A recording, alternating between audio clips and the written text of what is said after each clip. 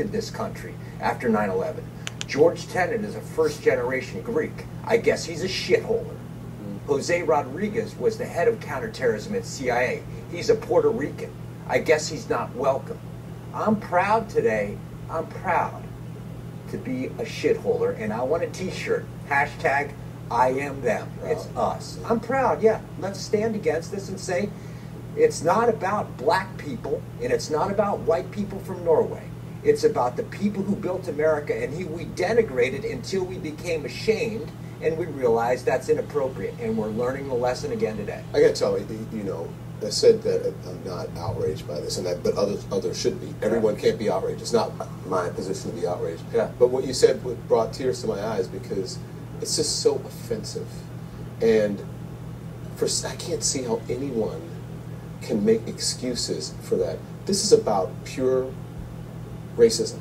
That's all it is, and to say otherwise, it's either being in deep denial or being cunningly deceiving. I've seen these conversations that this is economic, so let's be clear.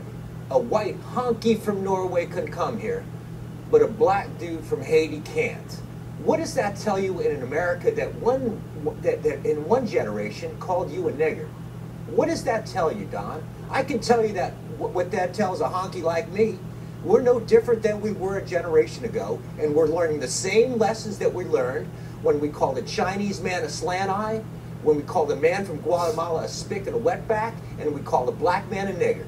That's what it tells me. We got a ways to learn, but we can step back and say we're proud because I spoke this on CNN.